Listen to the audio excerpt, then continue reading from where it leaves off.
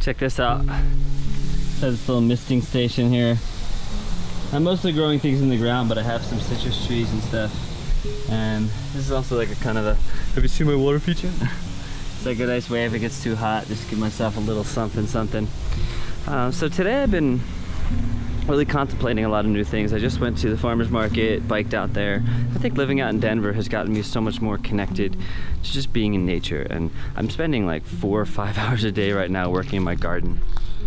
And it's turning more into a food forest, so I'm growing maybe 100 different things. And I'm growing, of course, standard vegetables and stuff like that, but also a lot of things that are unique, different types of berries and fruits and stuff that might be, in some cases, more exotic, in some cases, more local to here. And what I've been discovering is the more I get in touch with, ingredients that are in season, that are growing fresh, the less interested I am in making food that's super complex and kind of out there and exotic and wild. And it might not be as, virally this and that, and I don't really care about that anymore, because what I care about is helping inspire you feel more connected to the actual food that is surrounded by you. So this isn't about looking at what I'm growing and trying to grow that or trying to get access to that. It's just kind of opening your mind up to understanding that, like when you go to a farmer's market, for example, you're going to be getting the freshest and most in-season stuff. So oftentimes it might even be more affordable because it's what the farmers have right on hand, and they're starting to sell and get rid of. So when you get more connected to how ingredients grow and using them in really creative and simple ways, your mind opens up to this whole new world. So I'm working on this series right now where I try to figure out the 10 most versatile ingredients in the world. And I'm not just talking, like your favorite ingredients, but what ingredients, if you were stranded on a desert island and you only had 10 ingredients to survive off of, what would be the most versatile ingredients in terms of flavors, textures, taste, nutrients, creativity, and all that stuff. So people send in a lot of great suggestions. I'm still working on my sort of 10. But the main inspiration and the main focus and intention of this series is to really help you understand ingredients in a much more simple way. Today I'm going to be working with a couple of my favorite ingredients and also showing you guys a couple of cool things that you can do. So I've got some cabbage here. Cabbage is, of course, amazing. It's really cheap. Cabbage is really cheap. There's green, purple, Savoy, Napa. There's all types. This is like a Savoy cabbage. Used a lot in Korean cuisines and stuff. I've got some chicken thigh. This is boneless and skinless. I wouldn't personally recommend getting boneless and skinless in general, but if you're someone that just wants to cook chicken really quick and something that's sort of fail-proof, just the boneless, skinless chicken thigh, you marinate it, you grill it, it's delicious. I just find that when you have the bone and the skin, you actually have more options. I'm also going to be showing later on, I'm sure, how to break down a chicken and stuff. Rice, a bajillion types of rice. I'm going to be cooking with some jasmine rice. And actually, to get things started, because we got to get some cooking started, there's a fly in here. How you doing? You need some help? Let me get you out. I got you. So I don't know why, but the first couple of years when we were doing Brothers Green, we didn't ever wash our rice, and people would complain about it, and I didn't fully understand the nature of the importance of washing rice until actually kind of years later. So what I like to do, I've actually been cooking rice in an Instant Pot, and if you have a rice cooker, that's great. If you have a stove, that's great too. The Instant Pot has been kind of blowing my mind. All I do is I just wash the rice out. And it's not like sushi rice where you're washing it like 50 times or whatever. You just give it a little wash and you'll see that it gets kind of milky. It kind of like massages around a little bit. Basically, you're just kind of taking off some of the excess starches, which is going to help when it cooks. It won't stick together quite so much. And then just kind of let that all say goodbye. You can save that starch water for something, I'm sure. That's again, part of this series is exploring like little things like that. Like I have rice, which means I have rice flour. I can blend this up to make rice flour, and I can also get rice starch out of it. So rice is such a versatile ingredient for that way. I can also make, different pancakes and breads out of rice. And of course, you could use wheat. I'm using rice. I have a wife who is allergic to wheat, so I try to focus on more rice cooking. And I'm just gonna fill this up a little bit. I tend to eyeball it. Sometimes I get it right. Usually with rice, especially in like an Instant Pot 1-to-1, I'm just gonna have it barely covering. Throw it in this guy over here.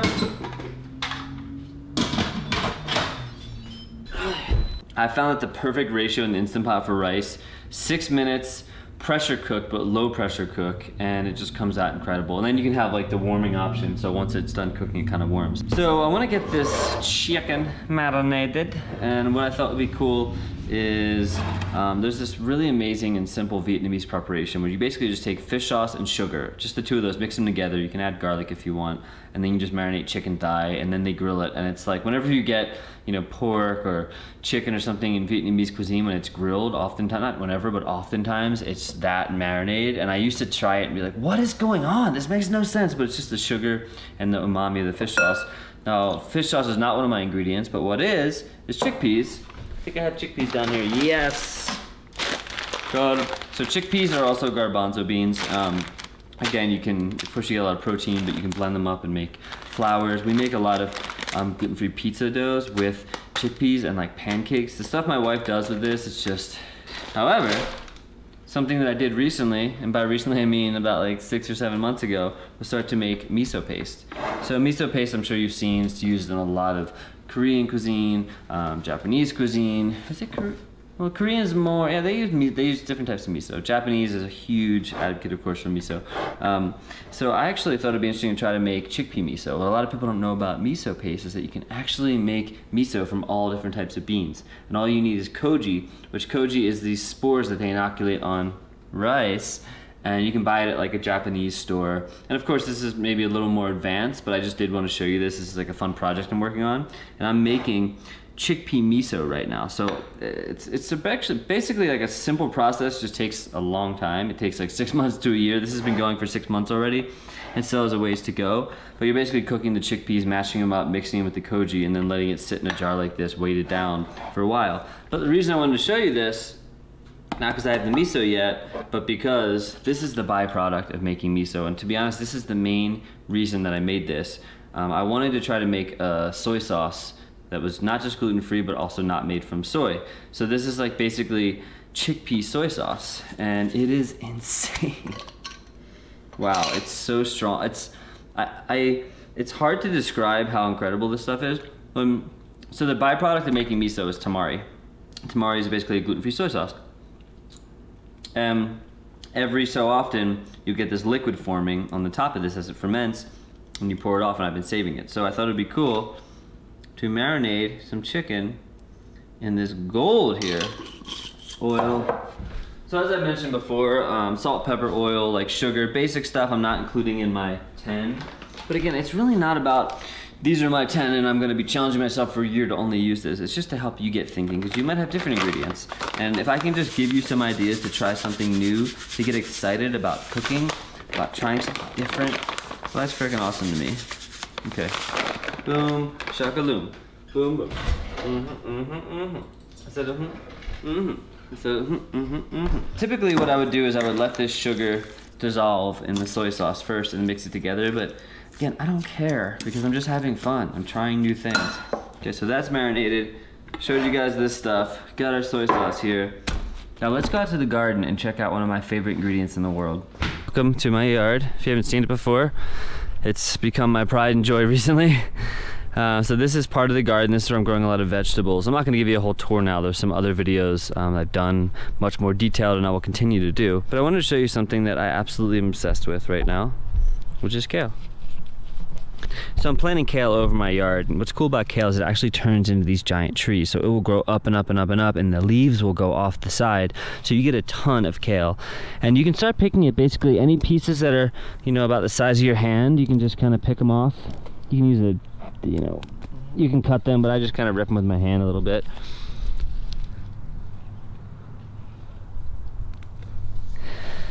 And it's not going to kill the plant. As long as you don't pick too much, it's actually going to encourage more growth, which is pretty cool about growing. Some over here. Different types of kale. I got like a Tuscan kale over here. Back to the cooking mobile. Kale hath arrived. Now here's the thing about kale. First off, it's growing outside, so you can absolutely wash it. Although, as farmers know, you know, when you're dealing with growing food, you probably end up eating a lot of dirt. And that's the thing I would be scared of. It's always good to wash your food. I mean, I'm growing this stuff organic. The main reason to wash food, I would say, is actually not for the dirt and the bugs, but for the pesticides that are sprayed on things like kale. In my case, I'm not putting any pesticides on them, so I can just eat straight up, but it always helps to wash it a little bit. That being said, I like to do garden tours and walk around and just rip stuff off, not a problem. Now there is something in the garden I want to show you. So for as much as this series is about picking my 10 ingredients, it's also just as much about using what I have around. And check this out. Mulberries. Mulberries are amazing. I have a gigantic tree right in the back of my house. Say hello to my gigantic mulberry tree. This thing is huge. I actually put a tarp under here because I can shake the tree. And also just throughout the day, the mulberries just fall on the ground, and I come over here and I harvest them. But, I mean, I already harvested most of the good ones today. There's so many, I mean, I can't even get to the top. I saved them for the birds so they don't eat mine down here. And I just get huge rations every day. Kind of tastes like a mix between a blueberry and a blackberry, but also like jelly beans. If you do want to get into growing, I'm going to be doing a lot more growing videos on here. I've become obsessed with growing, and that's a huge inspiration for this series.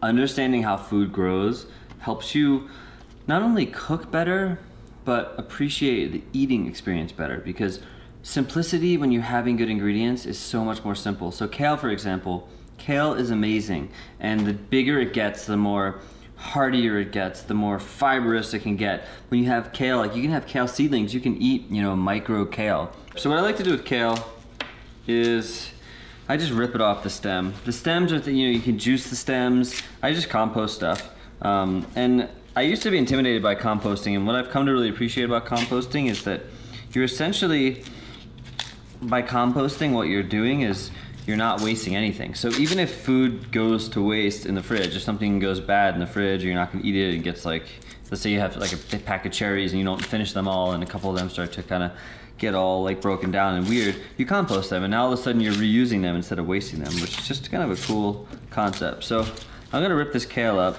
What I like to do with kale is keep it really simple. I usually do different types of dressings, like you know, oil, vinegar, whatever. But what I thought would be kind of cool is to actually take some of these mulberries, right, like so, and make them into a dressing. So I'm going to squeeze them. Mulberry dressing.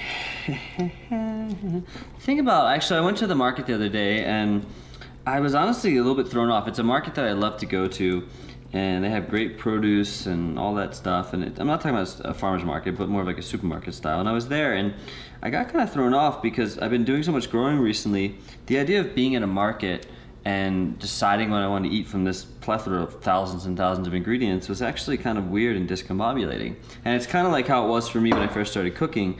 Going to a restaurant became really weird. The idea of like looking at a menu and choosing what I wanted off of a menu.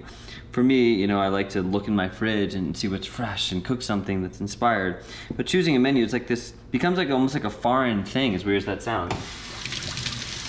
And your hands, well, my hands will be purple, so just accept the purple, folks. We're painting here, painting with food. Now I'm gonna take some, I've got avocado oil. And you know, one of my ingredients was apples, and hey, rice, you're done.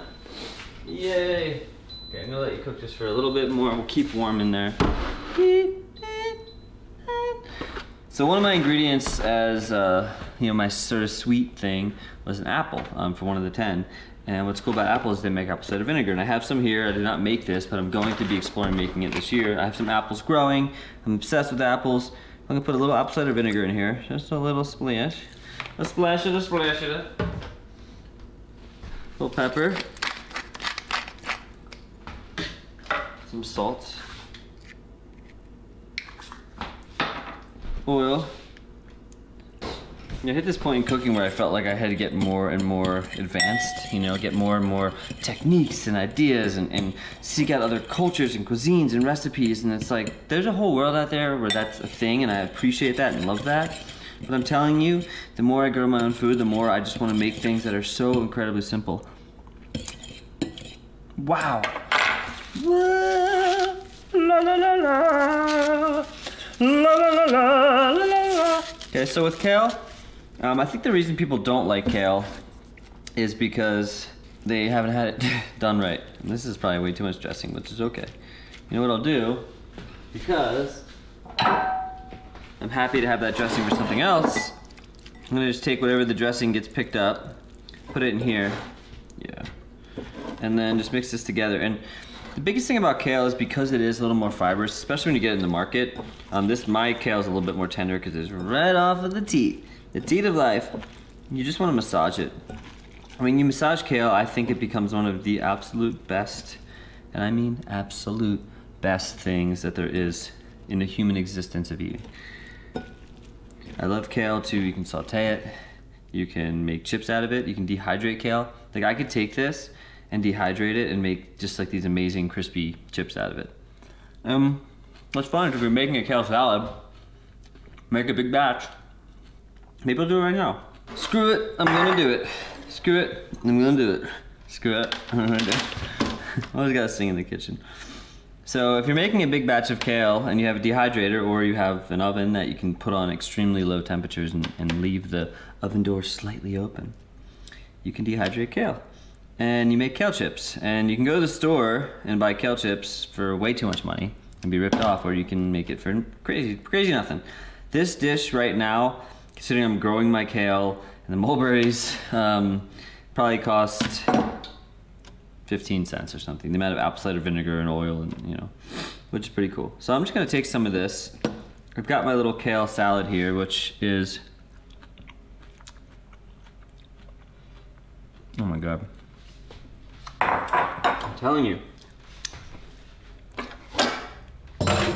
You know, for me, cooking is really just an opportunity to share the love. You know, it's an opportunity to inspire people to do something different, try something new, have fun.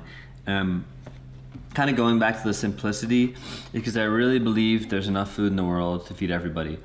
I do a lot of events for the local food rescue, Joy's Kitchen, and they basically go to all these local markets and they rescue essentially all the food that would be thrown out. And it's not bad food, it's just that markets in America, we have this perception that we always have to have things filled. Go to a bakery, it's gotta be filled. When you go to France, by 2, 3 o'clock, you walk into a bakery, there's like 1 or 2 things left. In America, because we need to see everything so filled, we end up wasting so much food.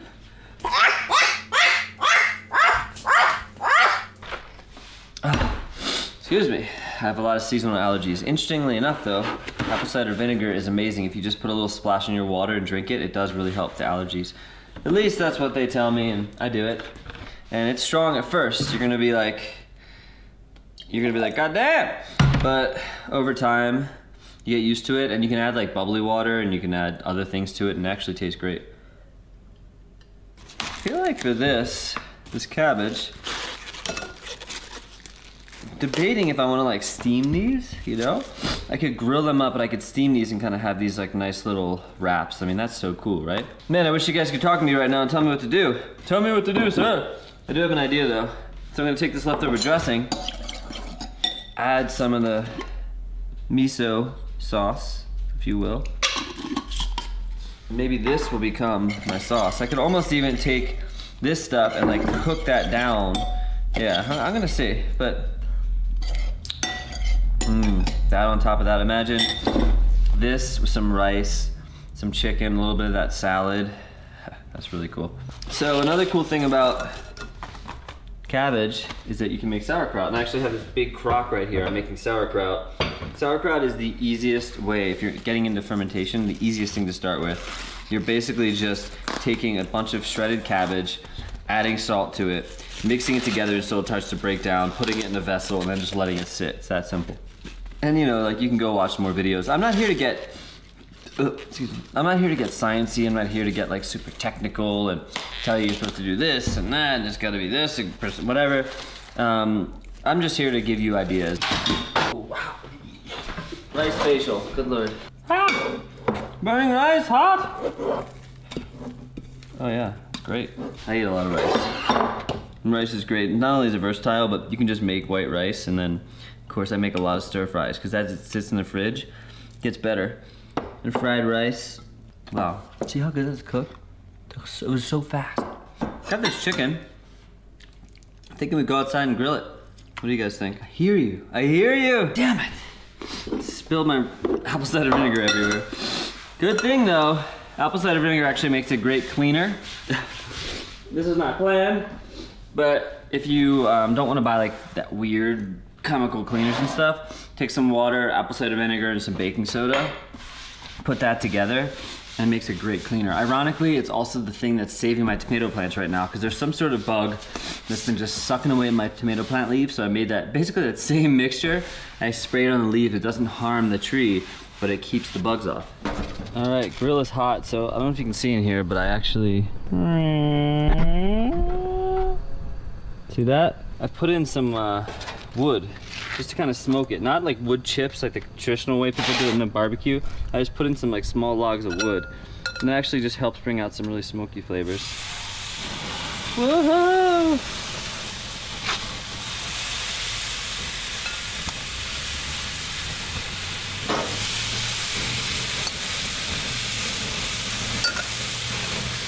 Wow.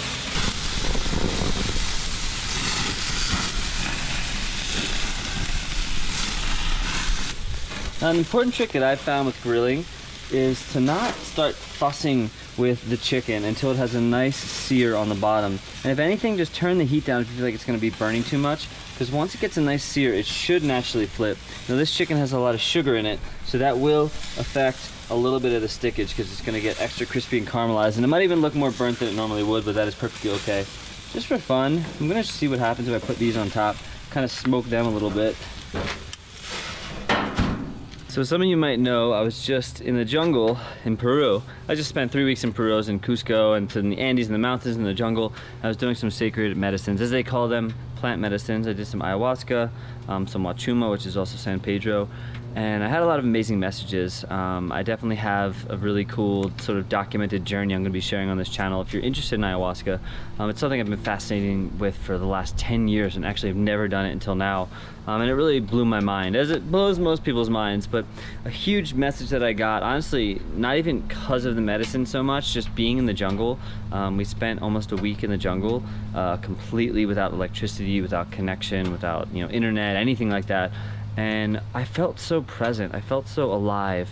I noticed that when I had my phone and my computer and I'm always on it, I end up getting bored. Do you have this experience where it's like you're doing something, you're working, but then you're checking Facebook and then you're looking at your phone, and it's like there's this boredom that comes having sometimes too much technology.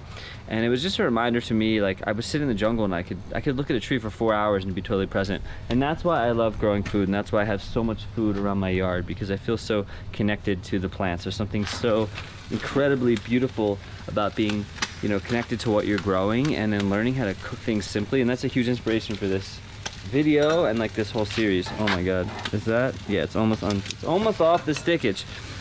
But that is just something that I want to share with you guys, because if you feel like you're maybe living in a city or you're not surrounded by green enough and you feel like you're missing something in your life, just try getting outside in nature. Just try sitting in nature and seeing how that feels, because too much electricity and technology can kind of throw us off. And I'm not against it. Like, I love getting to create this show. I love getting to share it with y'all. I love getting to, meet people and connect people from around the world. It's such a cool thing.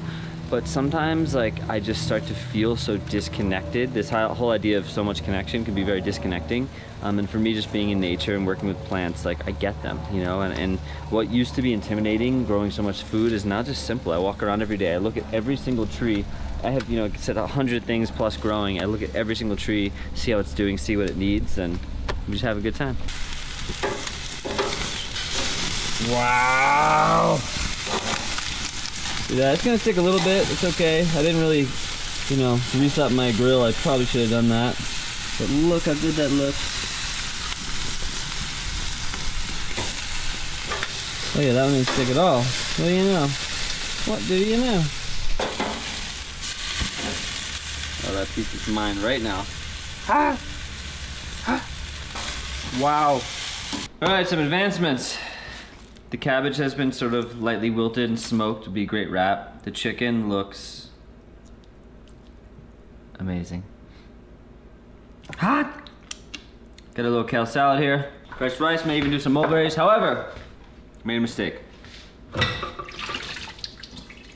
It's gonna be not fun to clean out. But basically, I went outside to grill and I forgot I had taken the marinade from the chicken and the rest of the sauce and put it on the pan. I thought I put it on low enough, but it was a little too high, and it turned out to burn and turn into this. So this is, as Bob Ross says, there are no mistakes, just happy accidents.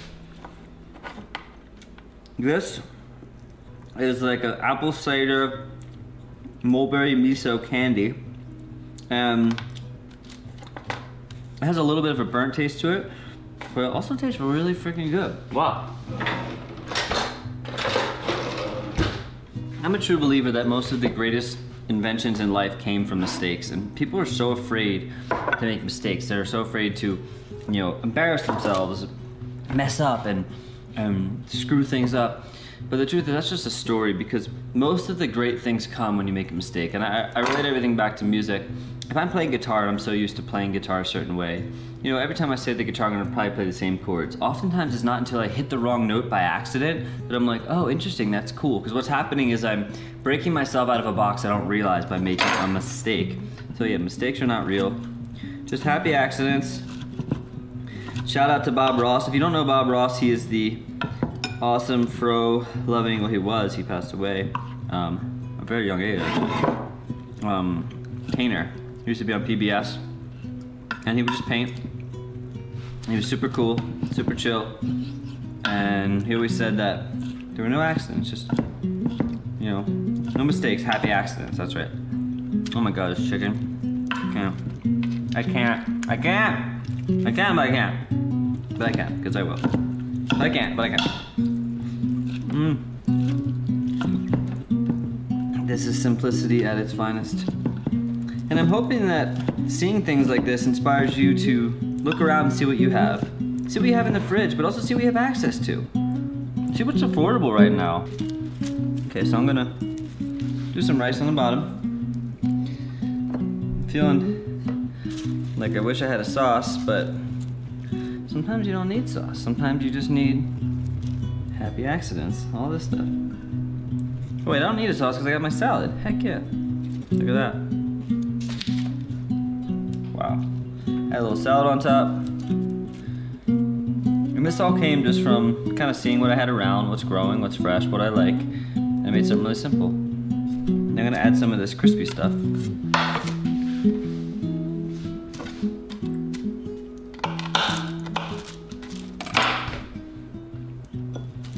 Went on a couple of them mulberries. Oh, and I have one more thing.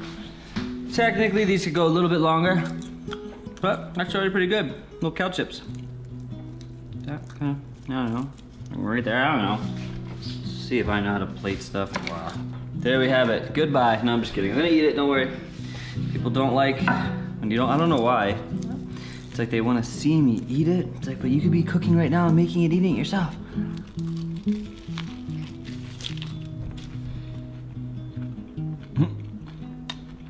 Whoa.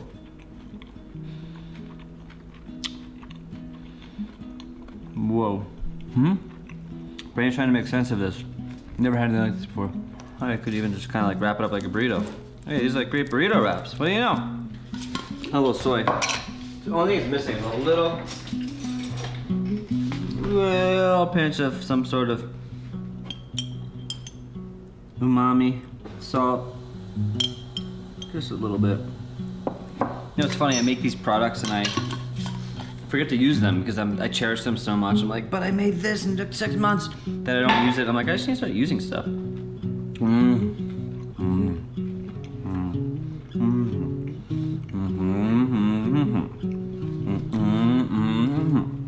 It's all in the hips. It's all in the... Thank you all so much for watching this video. Of course, if you want to subscribe to the channel, that would be awesome. And what's cool is even just cooking this video, I'm starting to see what this series could be and how much it could inspire you. And if you have ideas, send them my way. There's gonna be a lot more content to come. And I'm feeling good. It's nice to be back. I feel like I've been gone for too long. Love you. Peace.